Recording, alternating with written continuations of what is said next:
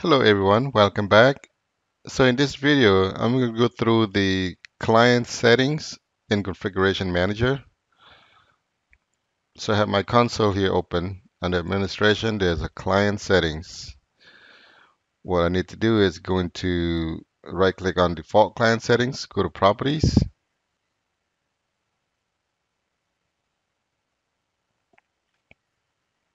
So the background intelligent transfer, you want to enable this because it's the features for all the workstations built in. So by default, this is um, enable. So if you see the client is yes. Client cache settings. If you're looking for branch caching or enable branch cache, you want to enable this. If you plan to use any of these features, I'm gonna enable it just for testing. The maximum branch cache size by default is 10%. That's how much it's gonna use up the hard drives on the computer. Configure client cache size. You can configure it or you don't want to. Just if you configure it, you're gonna have to give the size of the cache. So I'm gonna say no. Maximum cache size. So that's not enabled. Enable configuration manager client full OS to share contents. If you want to share content between OS, you have to enable this. As you can see, the client computer use the configured network ports to connect to the peer computer with configuration manager client. If you use this Windows firewall on the client, configuration manager automatically configure the rules, allow the ports. So it's automatically configure the ports for you. So you sure you want to do this? Just for testing, I'm gonna turn it on. Here's the port that it's going to use. So that's client caching, client policy. So it's gonna client policy is that's how often the configuration manager client check the policy. By default, it's 60 minutes. It's 1 hour. So it checks the management point for any new policies that's coming down. I'm gonna leave that as as of it for now. Cloud services.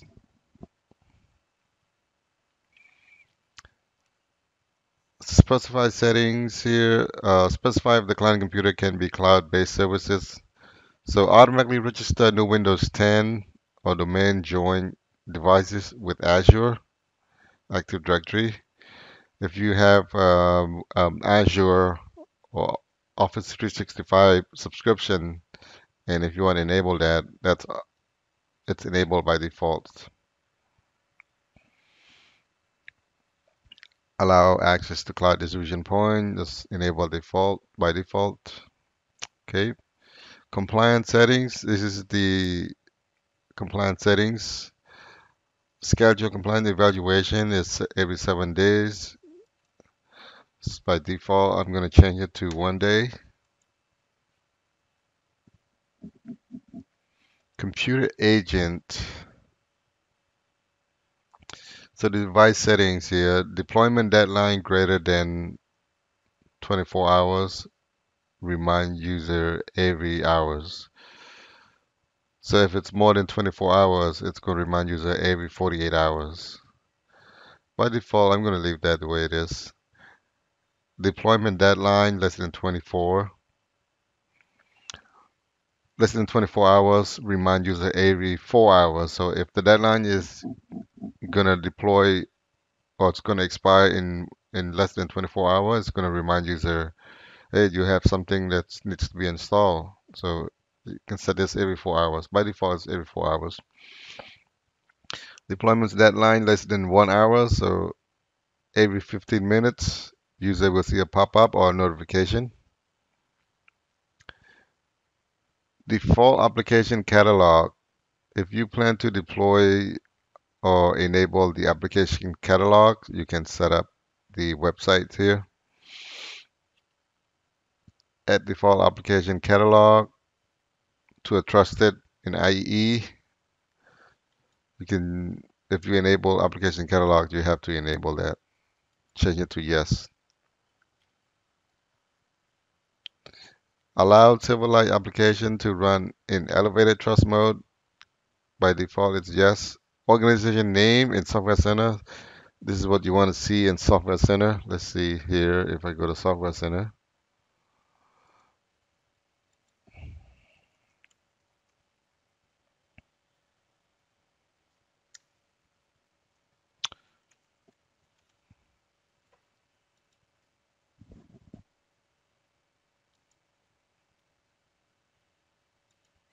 So we can get it to open.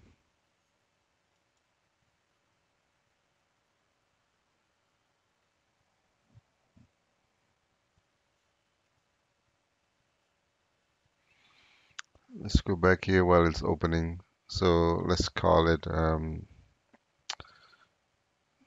my test organization. It looked like it came up. Let's see here. Oh, you're having .NET issues. So anyway, the Software Center, you will see the configuration, the company's name. You will see it up here. If you configure my test organization, let's see if I have that here.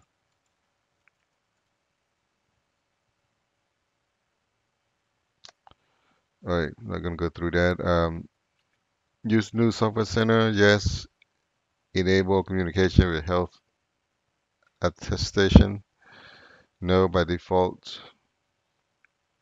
Computer restart, so it's display a temporary notification to the user 90-minute, indicate that the user is logged off the computer restart in 90 minutes. And the display dialog, the user cannot close, is 15 minutes. So they will see like a a reboot, a prompt for reboot, and they won't be able to close it. That's 15 minutes before the reboot. Endpoint protection, if you enable endpoint protection, there's configuration. Enrollment is for the device enrollment. Hardware inventories, if you plan to enable hardware inventory, which is you should be enable hardware inventories. I'm going to change this to 1 day.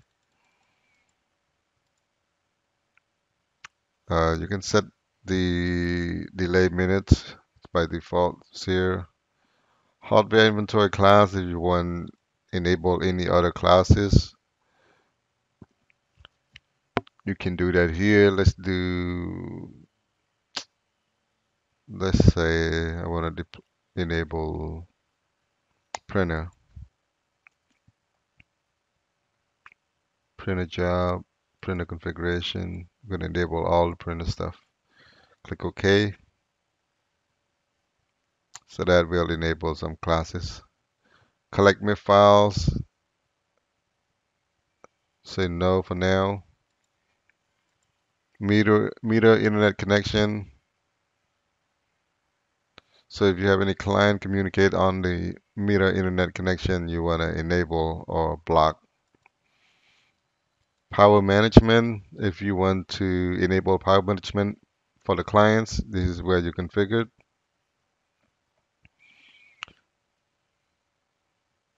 Okay, let's see. Remote control tools, it's configured by default. It's enabled by default, so domain, private, and public. User can change the policy, no. Allow remote control of an unattended computer, yes. If no one at the computer, you can allow the tech to remote in, that's yes. Prompt user for remote control permission, yes. Prompt user for permission to transfer contents, no. Grant remote control permission to local administrator, yes. Full control. If you want to add any groups to view remote assistant, you can set on viewer here and then add the group, which is the domain security groups. Click that, cancel that. Show session notification icon, yes. Show session connection bar, yes. Repeatedly during the session, the play sound, yeah. Repeatedly during session. Manage unsolicited remote assistant, yes. Manage the remote assistant, no. Level access remote assistant, no. So that's the setting for remote control. Software center, select this new setting to specify company information. If you want to customize that, click on that and customize. You can select the logo, set the color, select the logo. You have to select this box and browse to the image file.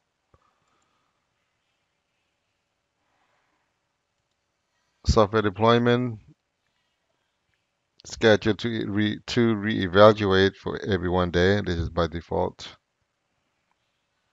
Software inventories, so it's going to run every 1 day. The files, you need to collect the file. So the file I want to collect is select file type. I'm going to select everything with an exe. So everything with an exe. All location is all client hard disk. Click OK, click next. Inventory file type, I'm going to do a start.exe as well.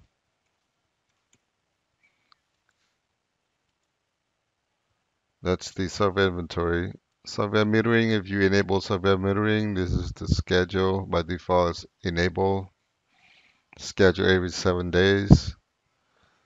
Software updates. If you plan to use software deployment or software patches, software patching using software updates, you need to enable that. By default, it runs every 7 days. You can change it to 1 day. Schedule deployment to reevaluate is 1 day. By default, it's 7 days.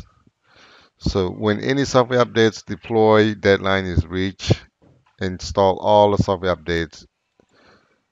By default, it's no, but you can change it to yes. So you want to install all the updates that are available for that machine. That's what it means here. So period of time for which all the pending deploy with the deadline, 1 hour. Evaluate installation express is no. Post use to receive express default. I did not turn that on. Enable management for Office 365 client. Yes. If you plan to use Office 365 or click to run Office Pro Plus, you need to enable this to yes or change it to yes. Enable third-party software updates. Yes, that's like updates for Adobe and stuff. Status messages cycle every 15 minutes. User and device infinity.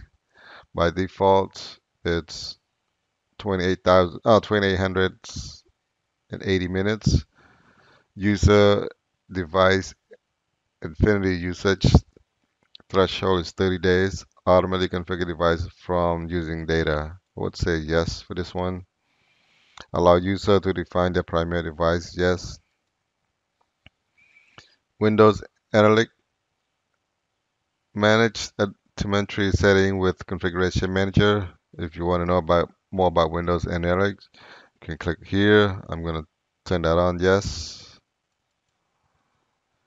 I need the commercial ID, so I don't have that with me yet. I'm going to change it to no.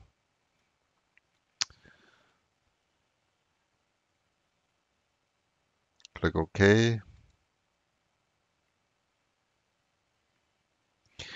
that's all the overview of client settings. And if you have any questions, please feel free to put your question in the comment section. And thank you for watching. Have a good day.